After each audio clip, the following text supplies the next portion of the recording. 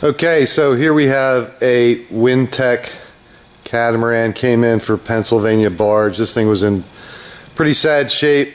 I had a pretty big hole in the bow of this pontoon here, plus the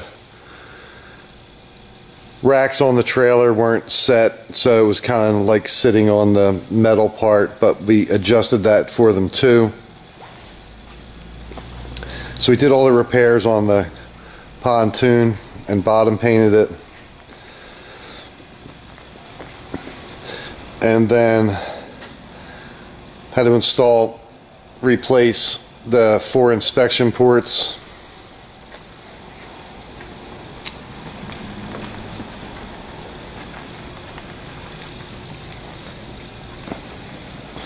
And then the actuator was completely gone. It was completely broken, so put a new one on there.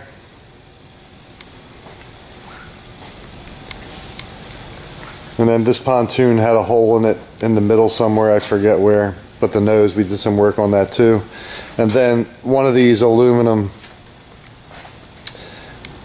brackets there was broken, so we got that welded and fixed.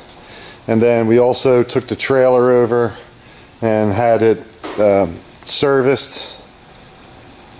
So all the lights, everything works on, it's all lubed up, ready to go.